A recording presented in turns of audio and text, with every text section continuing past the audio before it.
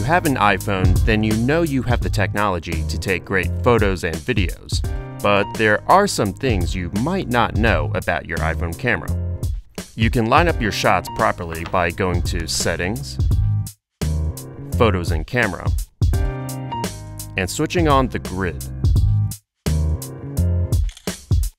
If your headphones are plugged in, you can use the volume buttons to snap a photo or start recording a video.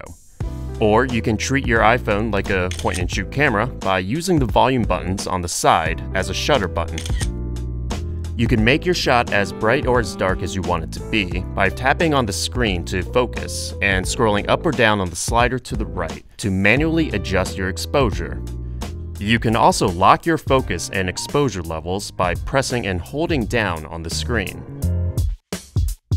For the perfect selfie or pictures with moving objects that are difficult to capture, press and hold the shutter button to enable burst mode, which takes 10 photos per second. These photos are saved within one file, and your iPhone can even detect the best shots taken from the burst. You can also set a timer for 3 or 10 seconds to give yourself some time to properly frame your shot or selfie. Take better looking still shots by turning on HDR, or High Dynamic Range. With HDR turned on, your iPhone takes 3 photos in a row and combines them to create one photo with the best possible lighting. Zooming in the camera app actually reduces the quality of your photo or video, so don't do it. All you're doing is stretching out the photo and making it grainier.